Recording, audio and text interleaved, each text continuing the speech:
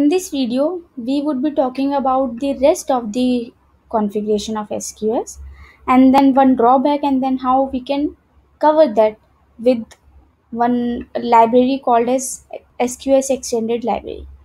So starting with this configuration called as message retention period. So this is the time for which the message is available in the queue. By default it is set to 4 days, and it the range is from 1 minute to 14 days. Second configuration is called as maximum message size.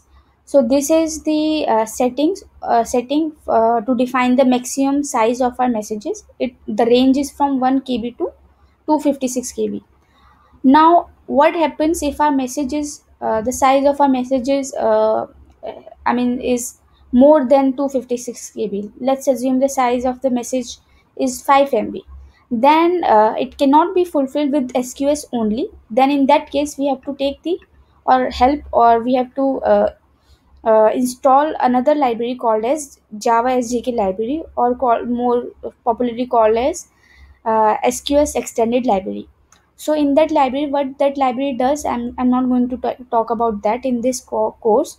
So it basically integrates SQS with S3.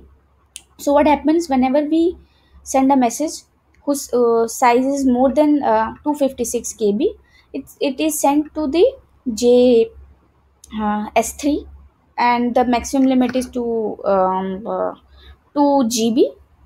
So message can be up to 2 GB. Then we send this message to S3, and then whenever we request the message from SQS, it is basically received from the S3.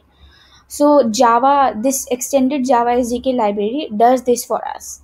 So it is basically integrating S3 with SQS.